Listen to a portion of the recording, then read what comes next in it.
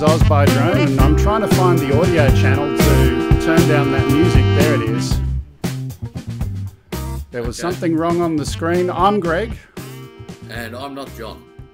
Yeah, so John's not here today, and apologies for that, everyone. He'll be back again in the very near future, and apologies for that weird fade. There was something missing on the screen, and I couldn't work out which channel had the audio for that, but we're all good now.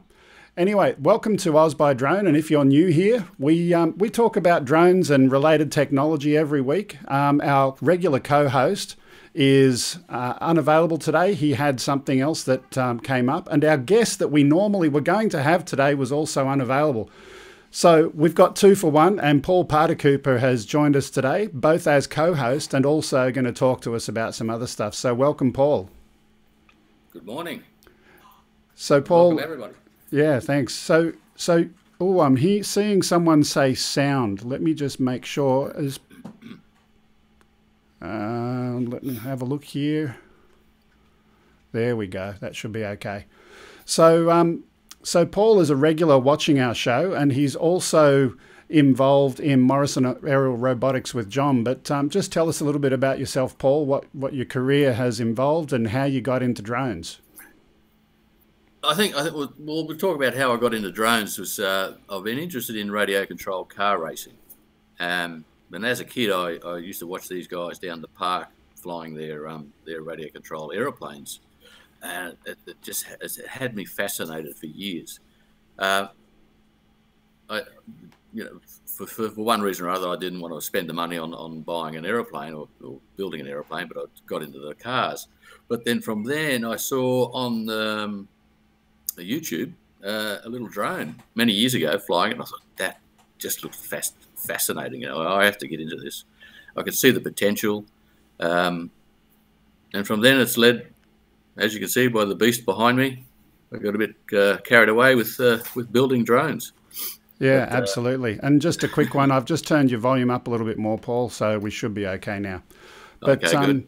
Yeah, so this is the beast, and we're going to let's just quickly go into a little bit more about that later, but we're going to start first with the news. So let's press, and I always should be ready for this. There we go.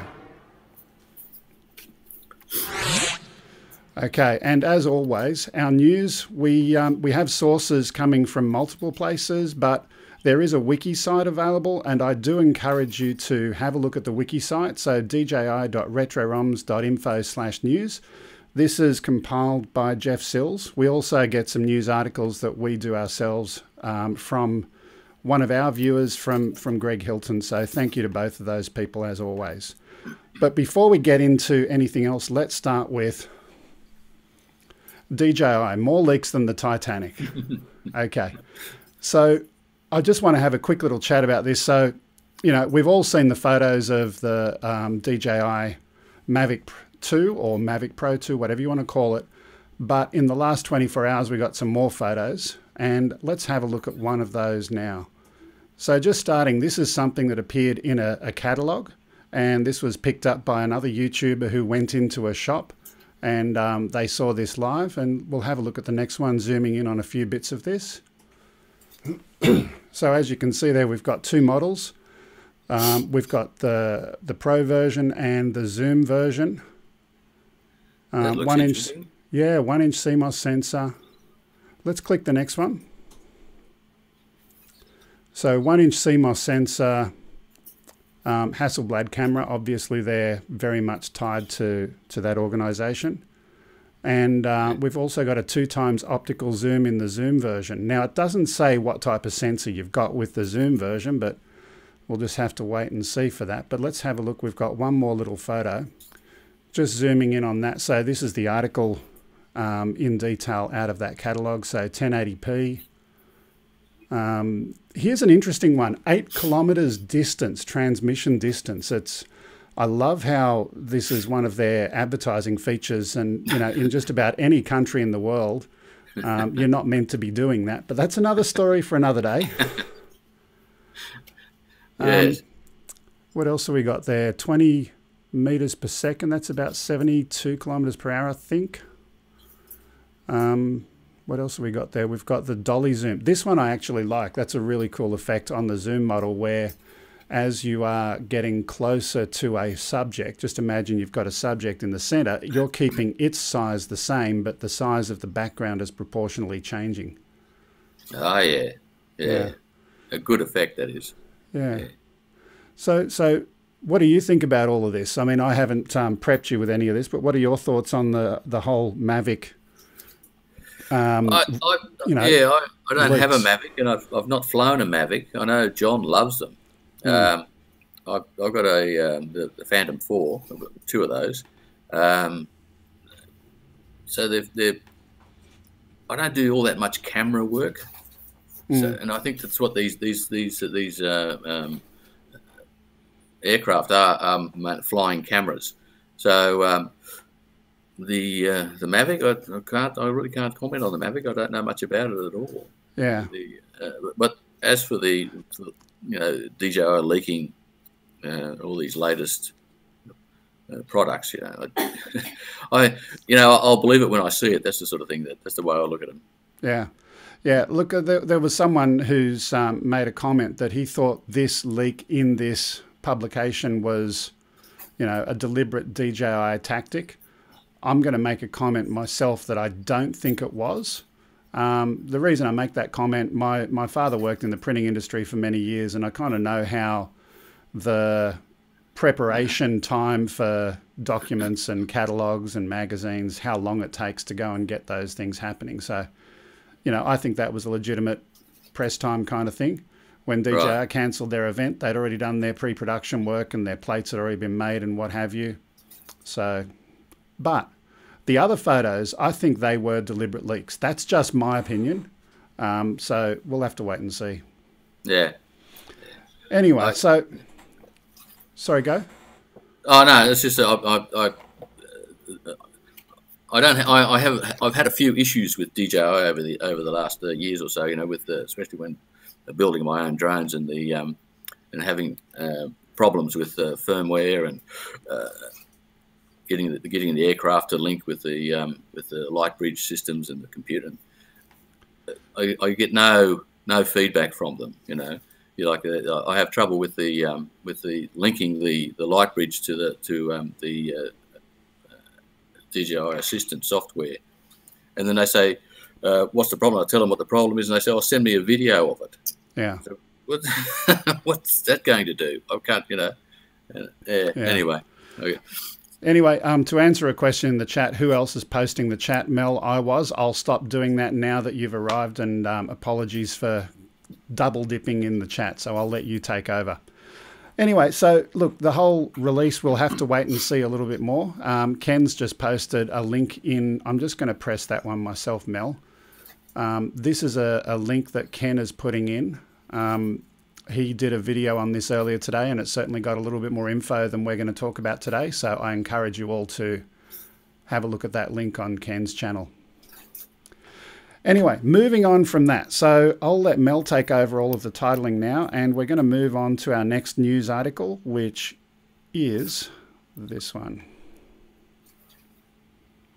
So BAE Systems, they've created a solar UAV, and essentially, this is an aircraft that can stay in the air for literally 12 months. So let's go and have a look at the clip first, and we'll go from there.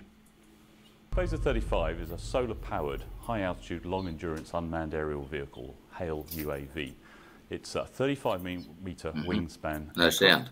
But the structure of it weighs only 50 kilograms. So it's very efficient, very light, and enables it to fly at high altitude for very long durations, providing services such as communications and remote sensing. Well, we became involved in the program because we were actually looking at space, not so much as at high altitude UASs, but there's a very close distinction between high altitude pseudo-satellites, as we call them, and then the space industry. And we met through contacts in the space sector. And we felt that there were great synergies between what Prismatic were doing and what we were looking to do within BAE Systems. Bringing BAE Systems into the agreement is absolutely critical to us. We're a small development company. Our skills lie in developing innovative technologies and systems, but we don't have the capability for the productionization and the provision of services, which is where the real value lies. What we aim to do next is we aim to sort of continue to develop the technologies, to aim to productionise this and find a way to go to market jointly. So there we have it. So that was the BAE Systems, and just so our guests listening in the show today know, when I've got a video playing, unfortunately the remote guest doesn't get to hear the video, so that gets a bit confusing for him, but you guys all heard it. Anyway, back to the point. So yeah, look, it looks like a really interesting piece of technology, and solar UAV, the whole idea of staying airborne for a year, certainly there's many applications for that.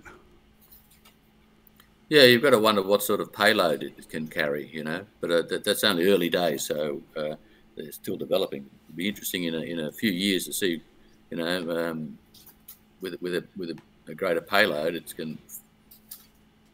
you're limited by your imagination, basically, aren't you? Yeah, absolutely. So that's our first news article today. Our second one we've got is Intel. A lot of you guys have already seen some of the previous Intel things, particularly with the Olympic Games, the Winter Olympics and so forth. But Intel have upped their own game a little bit and broken their own record. So they previously had, I think it was 1,500. Now they've gone to 2,018 drones in the year, considering the year is 2018. They wanted to do that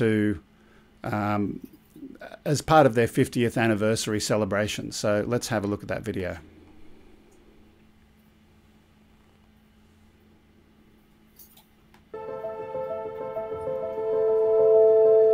I wouldn't have guessed this was possible. To break a record of flying 2,000 drones at the same time controlled by a single computer, it's quite amazing to see. When we heard about the 50th anniversary celebrations for Intel, we said, how do we contribute to that? How do we make it big? And getting the Guinness World Record is really special for all of us. So the Intel Shooting Star drone is a drone dedicated for light shows. It doesn't have any sensors, it doesn't have any cameras, it only has an LED underneath. We designed the Intel Shooting Star system where we could fly a limitless amount of drones. Every single time we do a show, it's quite unique. This one is really special. You'll see the history of Intel in the night sky. All of you is in position? Military in position. 3, 2, 1, launching.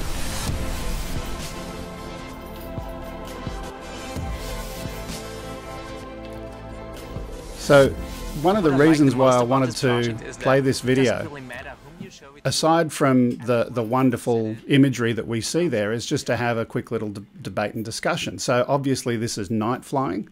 I don't know what the rules and regs are in the US, but does this mean that Intel has 2018 applications in for permission to fly at night?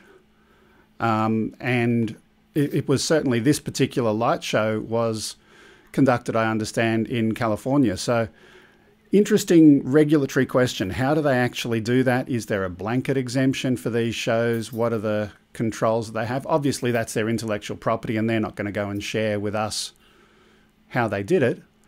But certainly there's a lot of regulatory questions around that one. It's a huge amount of airspace that they're taking up, you know. It'll be, I think that special dispensation is the only way you could do it, you know. Yeah, absolutely. So moving from there, the next one we've got is counter UAS. So there's a few regulars who we've talked about counter UAS before.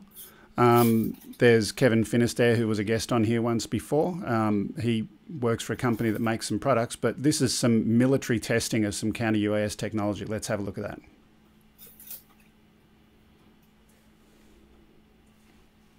Hovering sometimes tens of thousands of feet in the air. Unmanned aerial vehicles, or drones, are a game changer, both for the good and the bad. With a massive technology boom, the enemy is able to get their hands on UAS systems, commercial off the shelf. Combating against the threat of drones is key, as technological advances aren't slowing down. Here, Oklahoma Army National Guard members of 1st Squadron, 180th Cavalry Regiment, currently deployed to Afghanistan as part of Operation Resolute Support, conduct a drone training exercise utilizing counter-UAS equipment. They flew a drone into our airspace here where we used some of our equipment to detect them within the electromagnetic spectrum. Then we sent out individuals to visually identify it, and then we started sending out some equipment so that we can defeat it using the same spectrum that So they've got those RF cannons that they use to bring them down. Essentially, they're overwhelming the RF receivers on the devices, and that's the method of bringing them down. Obviously, the methods of detection are a little bit different to that. But let's talk about this. So I know in Australia, they had the Commonwealth Games up in Brisbane, and they had some of, some counter UAS technology up there for that particular event. Here's my discussion point and my discussion question. When is it okay to bring down a drone, and who should decide that? Now, I have no problem whatsoever that armed forces and military should be doing what they're doing. But in a civilian setting, when is it okay to bring down a drone?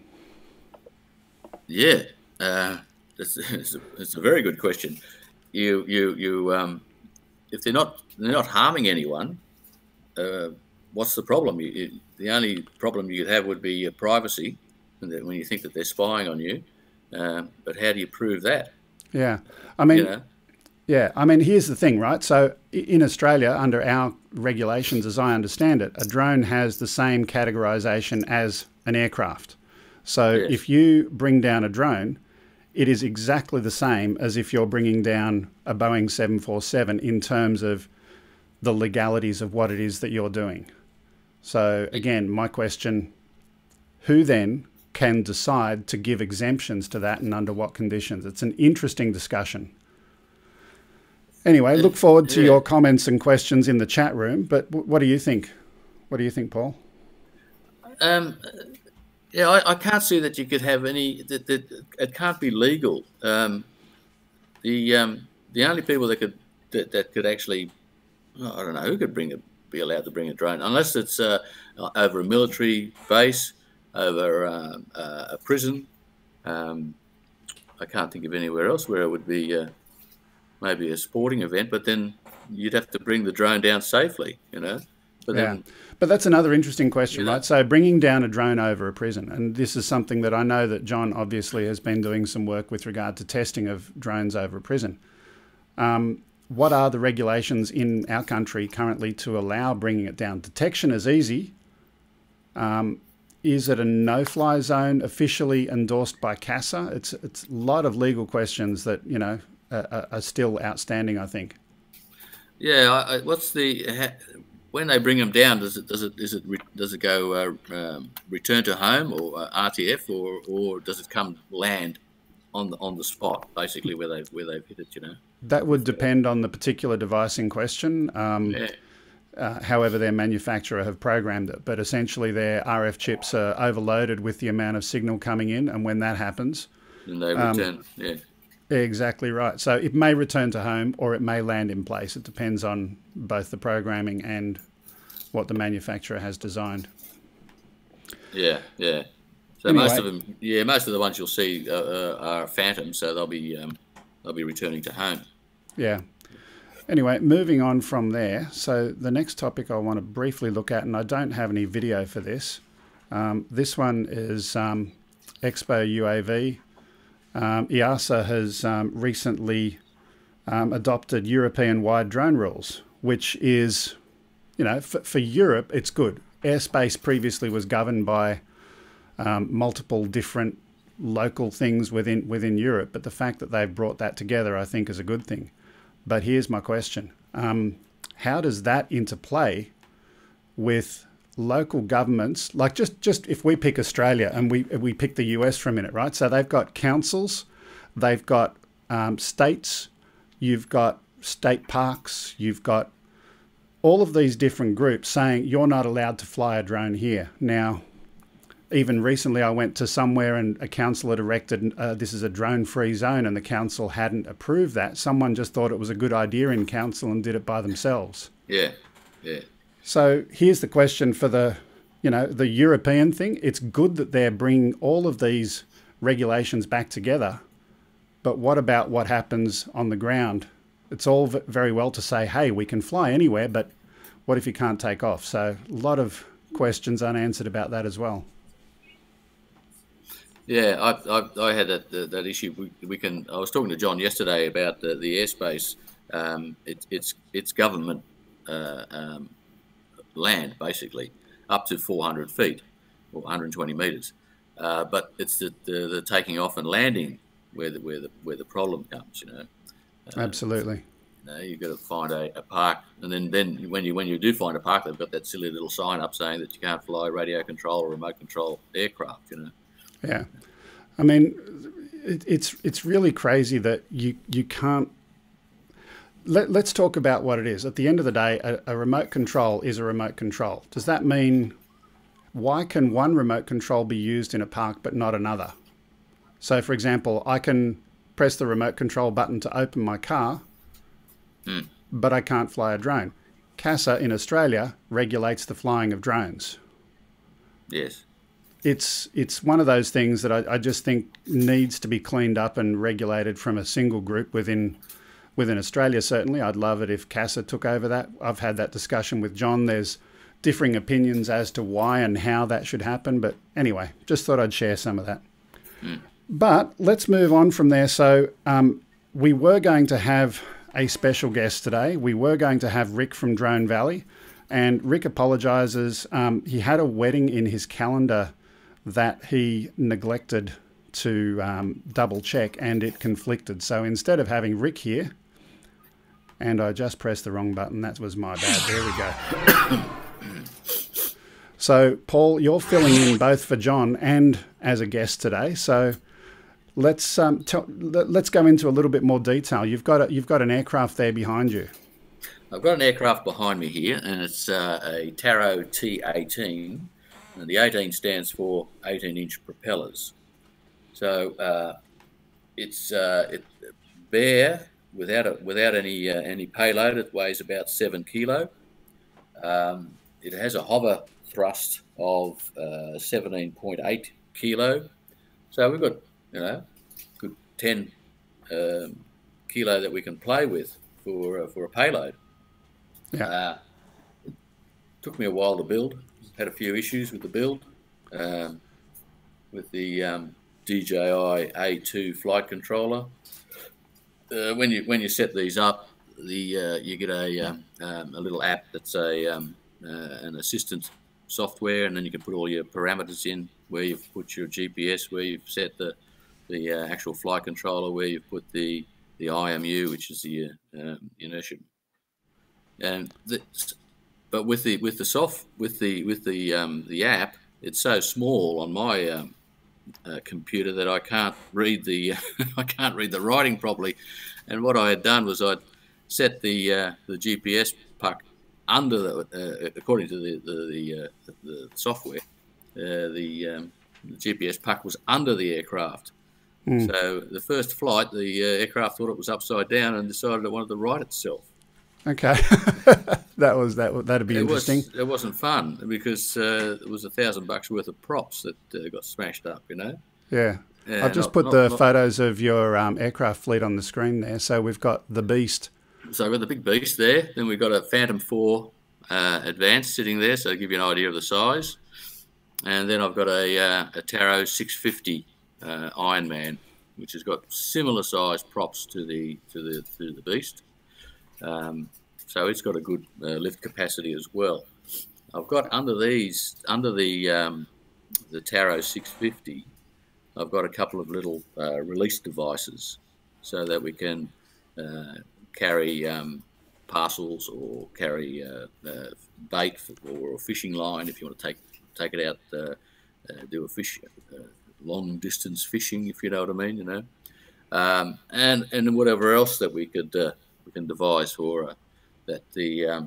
And before I forget, the water sampling, which okay. I have the little Beast here. Just thought I might.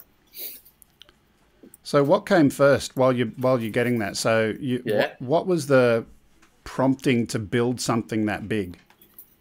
I had visions of hanging a great big camera off the bottom of it, and renting myself out to cameramen, and then and then getting them to trust me to fly their very expensive cameras around.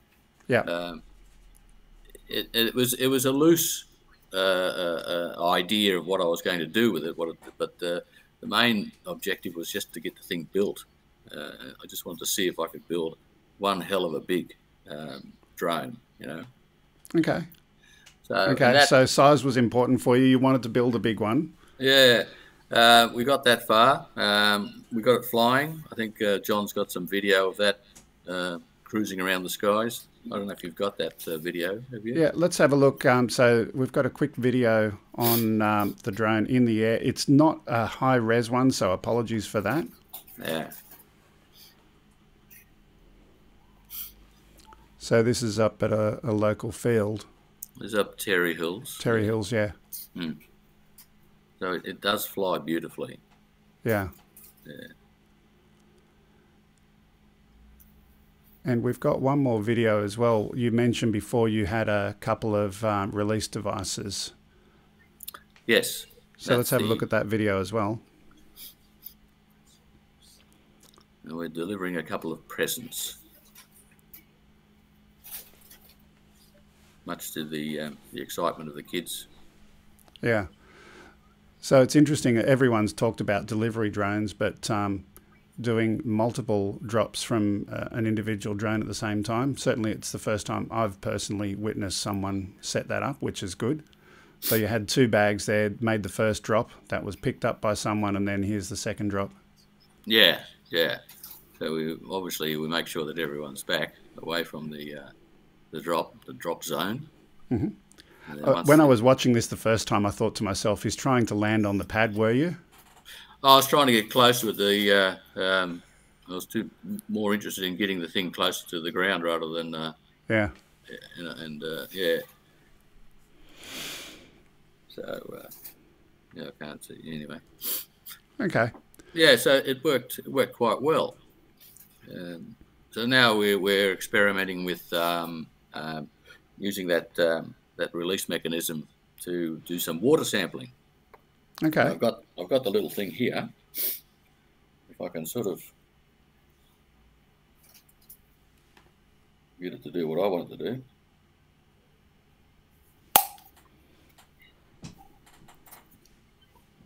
Just bear with me for a minute. Yep, no problem.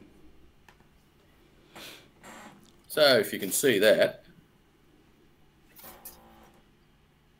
We'll just there we go. You got it there? Yep. Right. And then once we we'll drop it down to whatever, depending on the length of the wire or the rope, depends on how deep we can go with it. If you're in a mine site and you've got sort of runoff and you want to check the water sampling of it, we drop it down maybe 10 meters, 5 meters into the water, and then we hit the release mechanism, and it just slams shut, collects the water, and we take it, fly it back, and then just open pour the water out, and do a water sample. Okay, certainly another use. Certainly another use for drones that people may not have seen before, but interesting. Have you tried any other payloads? Like you've done the water sampling. What else have you played with? Well, I'm thinking of doing a sediment sampling. But I've got to build a little scoop. Yeah. I've got the plan, but I don't have the springs for the shut mechanism to get the scoop to shut to grab the sediment.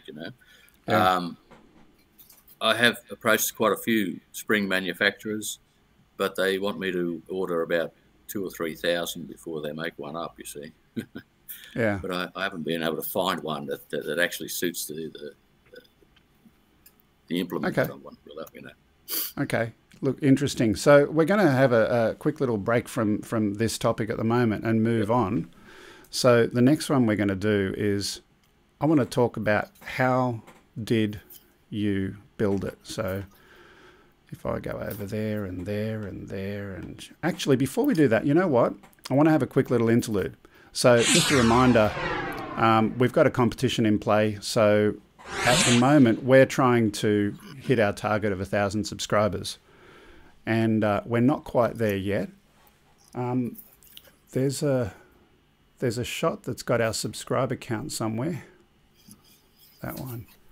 So let's see where we're at today. There we go, 486. So thank you to everyone who has subscribed. We've almost hit the half century, or half thousand, half K, I should say.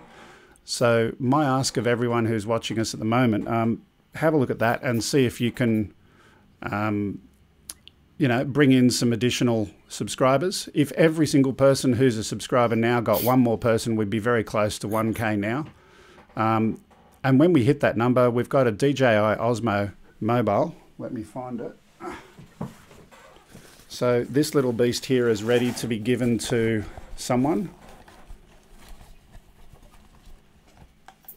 So my ask of everyone here today, if you could help out and just ask one more person to come and join the channel. In fact, there's an idea. I saw someone else do this. Ken, you had a great idea. So there's an existing competition video that's up, and you needed to comment in that video to enter the competition. But if you'd like to double your chance of winning, if you could put the name of one additional subscriber in as a comment in that video, you'll have 2 entries in the competition. So have a look for that video and look at winning that particular thing. Moving on from that, again, we've got... So we usually like to have a little bit of time to have a look at the questions coming in the chat. Let's do that now. What have we got? So subscribe for Vegemite. You know, I'm sending some Vegemite out to... I've already sent some to Chris. I'm going to send some out in the... sorry, to Ken. I'm sending some to Chris as well, so we'll get some interesting fun with that.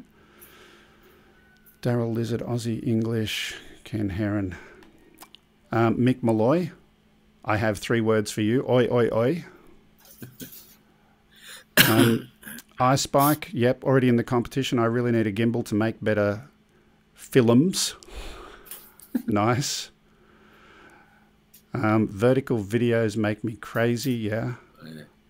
I always thought Canadian accent was American. Yeah, well, what is the difference between an American and a Canadian accent? I don't know. I don't notice a difference. 487, 2 more likes, 29 likes. Pressure is building. Love the pop. Looks like a ton of fun to play with. Okay, look, it was good to have a look at some of the chat things there. If you do want to bring something to our attention, just put a hashtag question, so hash question in the chat, and we'll be sure to make sure we have a look at that. Ken is fresh out and wants an entire case of Vegemite. I just saw from Mark T. Yeah, okay, let's move on from that. So next we're going to have a look at building the beast. Right. So I just wanted to have an informal chat about the kind of Frankenstein moment of what you went through when you said, I want to build a big aircraft. Where did it start? I don't know. It was just something silly that happened, you know. I started looking around at what's the biggest drone that's available, you know. And the production ones, or the professional machines, are in the $20,000, $25,000, $30,000 mark, you know. Then I found a site, a Chinese site, no doubt, that made all sorts of bits and pieces for drones. Mm-hmm. And it's tarot, as in tarot cards. And they had these ones, and this is the biggest one I could find, which was the T18. Mm-hmm. I can't remember the exact cost. It's not expensive. It was only maybe $700, I think, for the whole frame. Mm-hmm. But it comes in a box, and then you have to follow the Chinese instructions to put it together. Yeah. Which are worse than IKEA instructions. So you spend an awful lot of time putting things together, then pulling it apart, and then putting it back together and pulling it apart. And, you know, And then I found a site, an American site, believe it or not, KDE, and they build what's it called, KDE Direct, and they build motors and propellers and speed controllers, all electrical gear. And on that site, they've got a build your own system page, and all you do then is just put in what the weight of the aircraft you want it to be, the size of the propellers, and the size of the battery. So you write in, 6S battery, 18-inch propellers, and then maybe, and I thought, I'll go 15 kilo as a good round figure.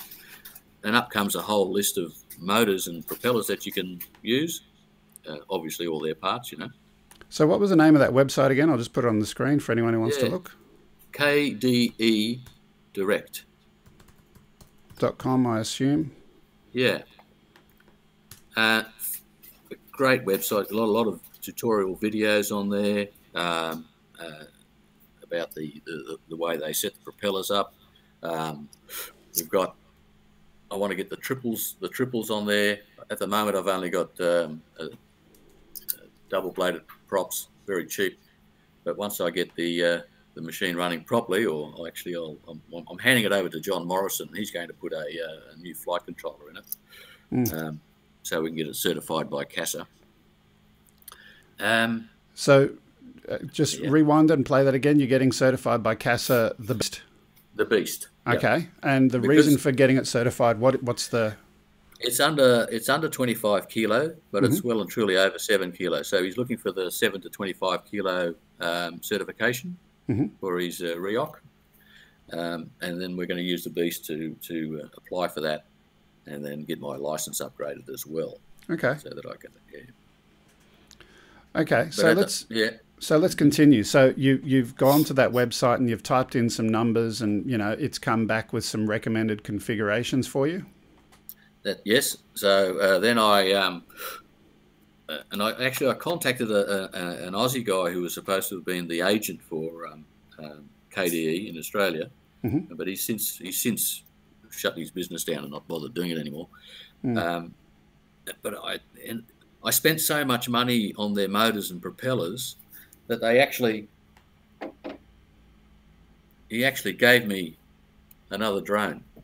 You can see that. Okay. So, a little racing drone that I haven't put together yet, but it's got little.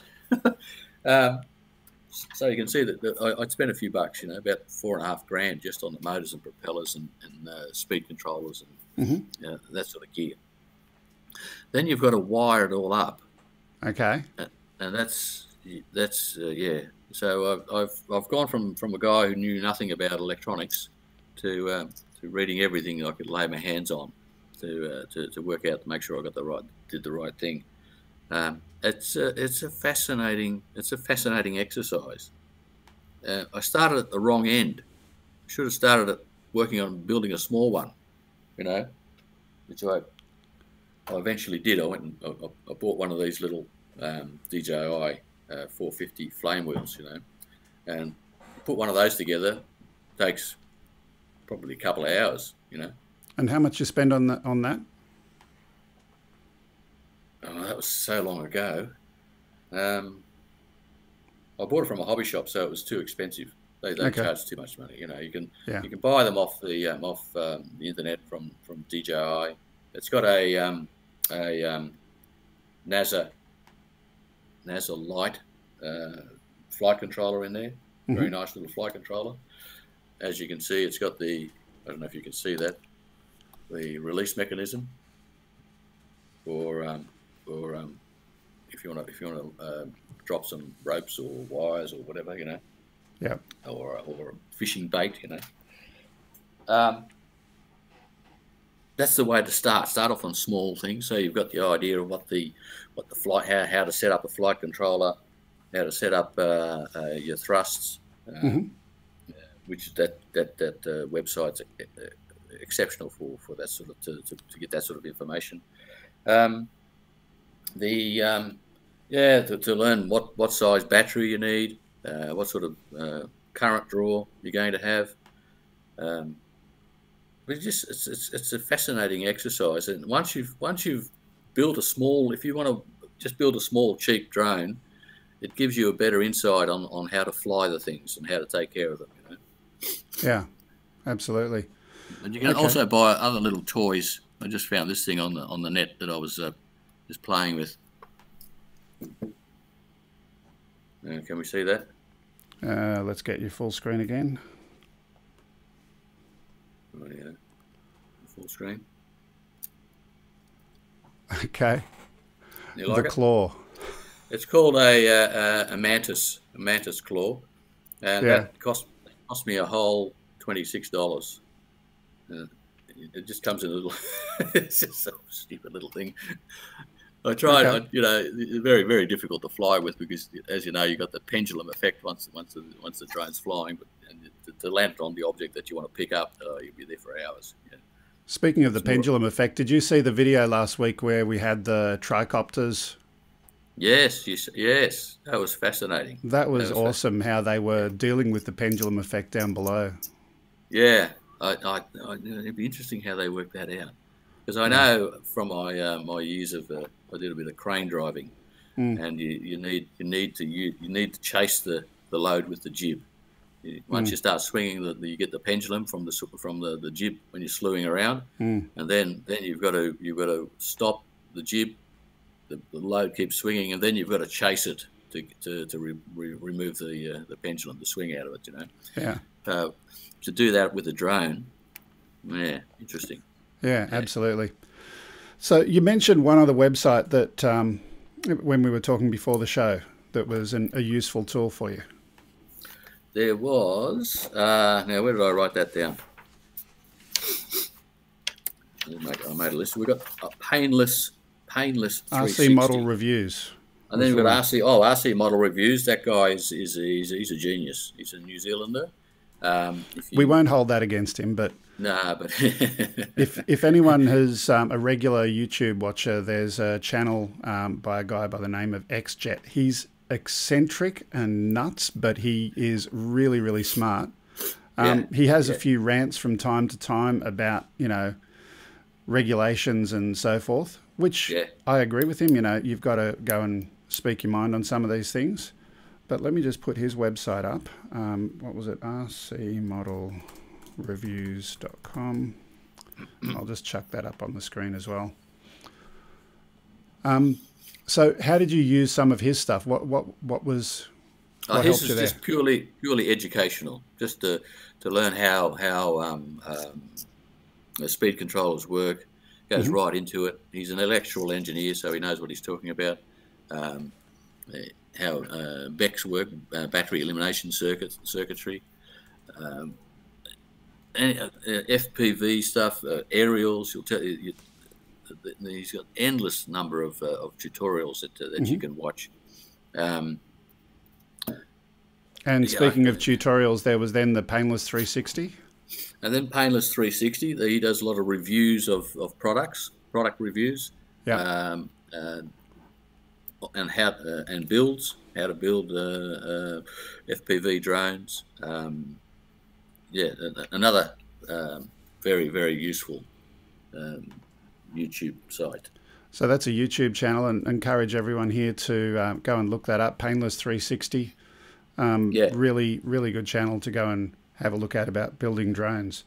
But we'll leave that there for today and move on to our next topic. So thank you for sharing that, and certainly I look forward to seeing some more stories of the beast flying at some point in the near future.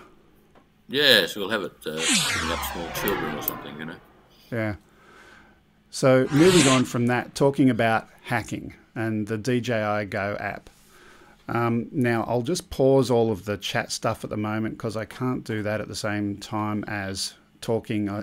Brain's doing two things at once. I don't know if you can have another go at controlling that. If it works, great. If not, so be it. Anyway, so the DJI Go app. Now, I've got a couple of photos, and I'll just put the first one up on the screen. So let's make that full screen. So this is a photo from the DJI app on my phone. Now, the guy who's listed there, he's a new member in the Slack groups. So if you want to get into the hacking, definitely go to Slack, or another place you can go to is dji.retroroms.info. That website has lots of information about hacking if you want to go and play with your drone and in a different way than they originally intended. We'll just go to the next photo. So this is what happens after you click configure. So you get to decide if you want to set FCC or CE power levels. Now, FCC is stronger and will give you more signal. It's as simple as that. Now, this has predominantly been tested on Mavics, but does have some effect on other models as well. Built into the app is some logic that will also make this work on a Phantom 4 Pro. So I know I'm getting a lot more signal out of mine. Moving on to the next photo. Enable boost. Now, this one is a little bit controversial. Some people say they have no problems with it. In the app it says, yes, use it with caution. So the reason for the caution there is that the signal level is certainly going to heat up the circuitry in the software-defined radio in your controller a little bit more than they originally intended. So use it with caution and understand definitely not so much on a hot, warm day. I'll leave it at that. But you don't want to melt the insides of your remote controller. But if you think you know what you're doing, use it with caution. And then beyond that, have we got one more photo? Enable 32 channel. So that's the 32 channel mod for those of you who are flying a Phantom. And we've got one more, I think.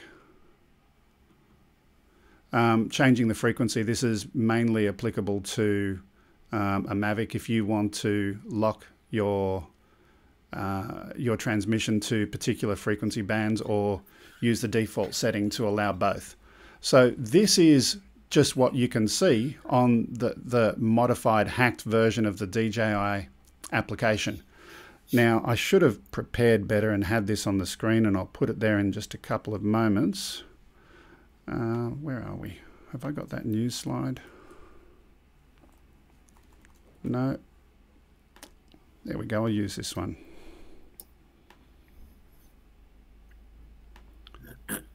There we go. So I mentioned this at the beginning, dji.retroroms.info, and it's got some other stuff there for the news. Just take off that rest of the URL, dji.retroroms.info. That website has a lot of information if you want to start playing around and modifying your drone, either the software that's on the drone or the software that's in the remote controller. Now, I'll just quickly talk a little bit more about the whole process. So there's two ways you can do it. One of them is by jailbreaking your phone. If you've got an iPhone, jailbreaking that to make it easier to load the modified application onto. That's the path that I took. There are alternatives available where you can take the modified application and sign it and through third-party servers and get that uploaded onto your phone. You can load it for 7 days at a time, but that's a little bit annoying. But again, dji.retroroms.info, have a look at that website, and there's a page that talks about how to do this yourself if you're interested. There's one last thing. There's a particular one file called tweak.js that people are updating and editing and modifying themselves. There are new versions of tweak.js available all the time. The good news is that you don't have to modify, you don't have to reload the IPA file, the actual package, every time you update that tweak.js file. You can just upload that with iTunes. And for those who don't live in the US, certainly getting that extra range out of your aircraft, it certainly does make a big difference in the quality of the image you get back and the range and performance of the radio there. Anyway, Paul, comments, thoughts, now that I've had my rant? It's not really a rant. Too technical for me. Too technical for you? It's all good. Yeah, I'm not into. Yeah, it's again. video transmission. Yeah, something I haven't got my head around yet. That's the biggest problem I've got. Yeah. Okay, so that's that topic. And now if I go to my list over here. So we move on from there to, and I pressed the wrong button again. I'll get it right one day.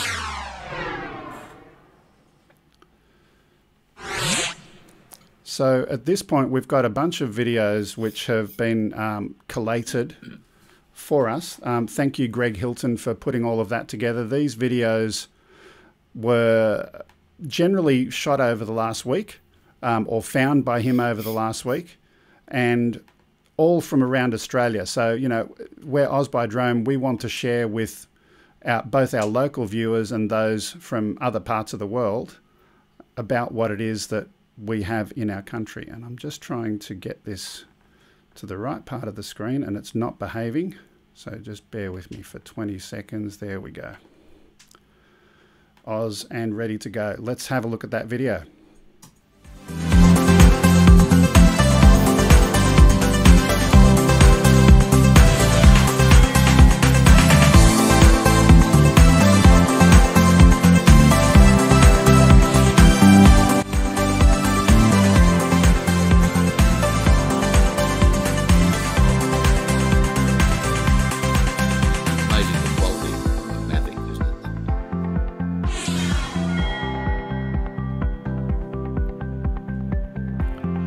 So certainly the Australian outback there, some beautiful, beautiful imagery. And I love sharing this because a lot of people who, you know, see the couple of kangaroos and think that's all Australia is. It's a little bit more than that, but certainly we're full of the red dirt.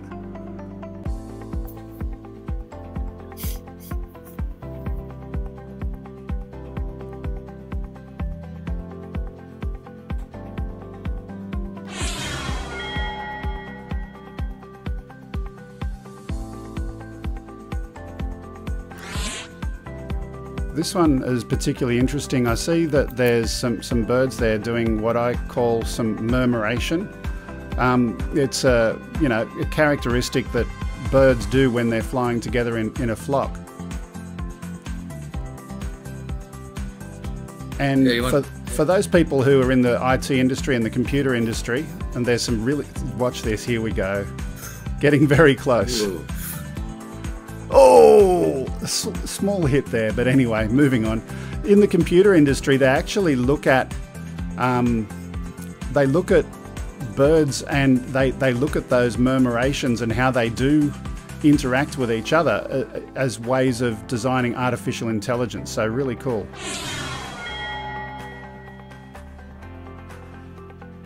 Hey, where's that? Let me get my notes together. Yeah. That was, this one's by Oz Beach Andy, and it's a deserted beach. It'll be South Australia. Oh yeah, right. Why am I seeing, is that the cliff face there?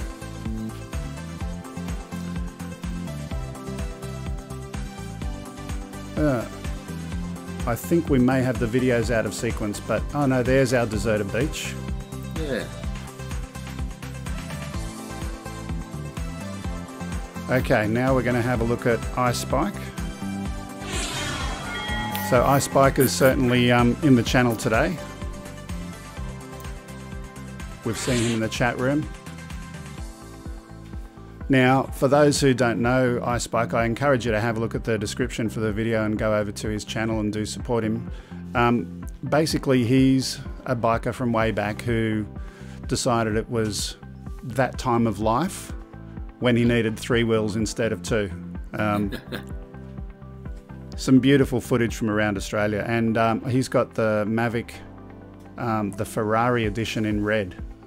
Do have a look at the full video on his channel and support him, it's great.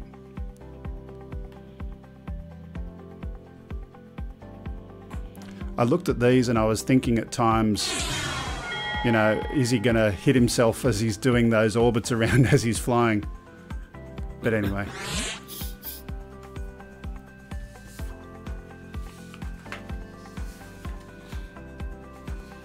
Moving from there, this one's from Brandon Murray, shot with a DJI Inspire 2 at Redhead Beach.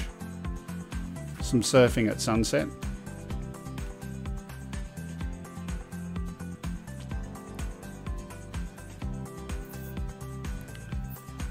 And again, for those who are not from our part of the country or our part of the world, I encourage you to come visit Australia, have a look at the beautiful colours we have in our oceans over here.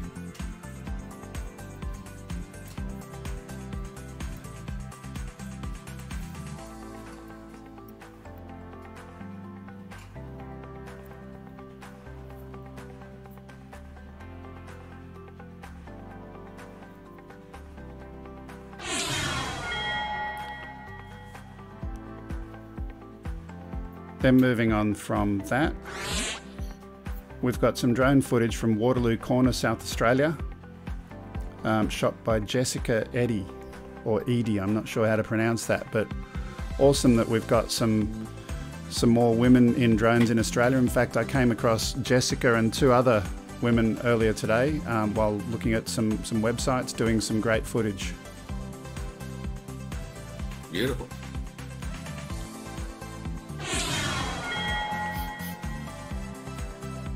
And then after that, we've got SmartStream Technology. They're doing some installation of some technology, but it's a SmartStream EcoBite gross pollutant trap. But, you know, I like to include some of the technical things as well, because it gives you an idea of some of the other uses that people are finding for drones and drone technology. Yeah, we've done with John Morrison. We've done a few building surveys as well, before and after, where they need to do a refurb on a building. So that's very handy for the builders. Yeah. We just missed one a couple of minutes ago that was the top end of Australia. Some great rocks and interesting things out in the Kimberley. And now we're on to some kangaroos at Lake George near Canberra. Now this is the traditional Australian look. Then moving from there out to Malabar, which is close to Sydney. Filming this with a DJI Spark. A lot of people ask all the time, you know, is the Spark a good drone? So it just goes to show. Yeah.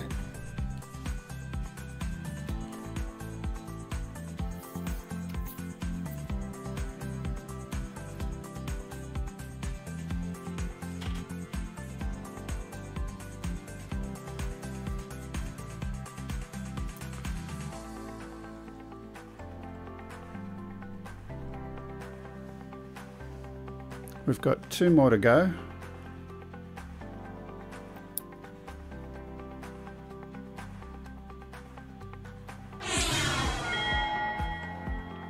This one by Sher Wagyu, full blood cattle balun. I don't know what a balun is in the terms of cattle, but some drone footage of their cattle in the back paddocks of the Balun farm. So that's the name of the farm.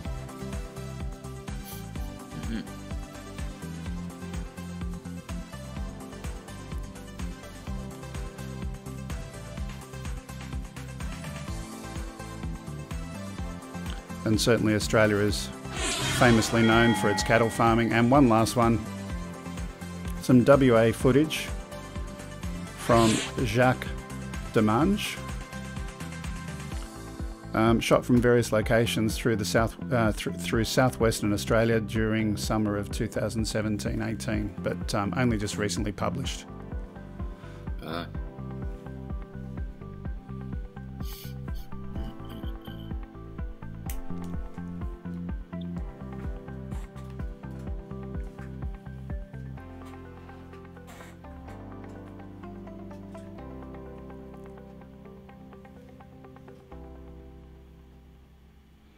I tried windsurfing once. I was hopeless at it.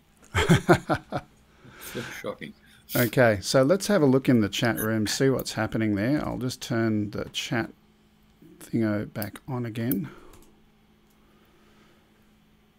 Joey Jerky. Roo Jerky, okay.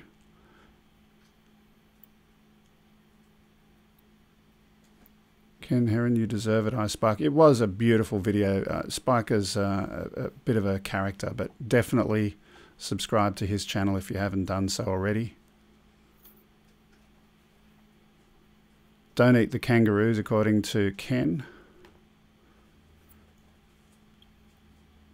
Those red rocks, etc. Yeah, Ken's just put Spike's channel up on the chat. Please do support him. He does that is his, if I understand correctly, his first serious video, and it's really, really good. Steve Carpenter asking, how do we find more about those collection tubs for attaching to drones? So I'll let you take that one, Paul. Well, I built that one. So short answer is Morrison Aerial Robotics is the website. If you go to that website, and you'll be able to just send me $1 million and I'll make one for you. What else have we got? Ruberger says 4x4 camping drones, maybe not. Ozbeach, no problem with the plug. You do some really good footage, and I enjoy watching it all the time, so thank you for that. Let's stop the show to read meaningless chat. Well, I am, Adrian. We've got to the end of the show anyway. What do you call a lazy baby kangaroo? A pouch potato. That was bad. Look, at this point, I think we'll leave it for the day. I'm going to just end with a couple of usual announcements that we have at the end of the show. Let me just get the subscriber count up one more time before we disappear, though. See if we've moved any. Here we go. It's coming. It's thinking. It's computing. We've pressed the button, but no one's home. No, it's not working. Anyway, doesn't matter. We'll live. We'll survive. But I will go then to the announcements, our regular announcements. So first of all, if you are not already a subscriber, help our subscriber count go up. YouTube.com/AusByDrone. And if you help us to get to that 1,000, of course, that'll be really useful, because then we can give away that prize. I do want to give it away sooner rather than later. Please also like and share our page on Facebook. Moving on, Twitter. We do announcements about our show on Twitter, so whatever social media platform you like, we can make sure we can stay in touch. If you want to send something by snail mail, there is an address for you, 5/127 Princess Highway, Sylvania, New South Wales 2224. I've sent some biscuits, some Tim Tams and some Vegemite overseas. I don't know what it is that you'd like to send here, but if you do want to send it, that's where you can send it to. And if you would like your video to be featured in our show next week, upload at gregkuhnert.com. Please do not attach the actual video file, because it will fill up my mail server and it will be very unhappy and clog up everyone else. But just send a link to your video either on a share drive or YouTube or whatever it is, and we'll have a look at that next time. So that's about all we've got. Next week, I don't know who the guest is yet, so that's something. If I'll try and work that out and put an announcement up when I create the event for next week. Looking forward to seeing you next time. Thanks for joining us, Paul. Thanks for joining us, everyone in the chat room, and see you next time. Bye for now. Bye. Bye, everyone.